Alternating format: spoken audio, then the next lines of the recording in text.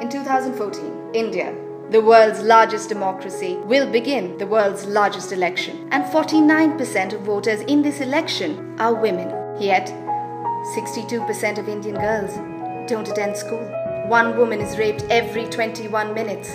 A dowry death occurs every hour. Evidently, issues of 49% of Indian voter base were being ignored by political parties.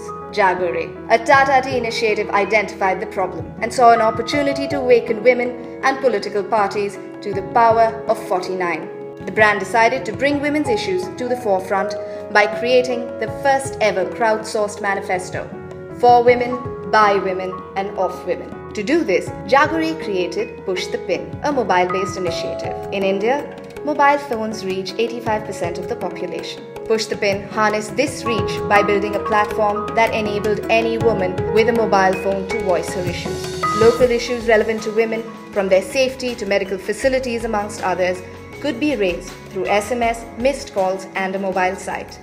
Using location features on mobile phones, women could record issues on a map or via PIN code. Within 3 months, 800,000 pins were pushed, representing women in 520 out of 543 constituencies in India.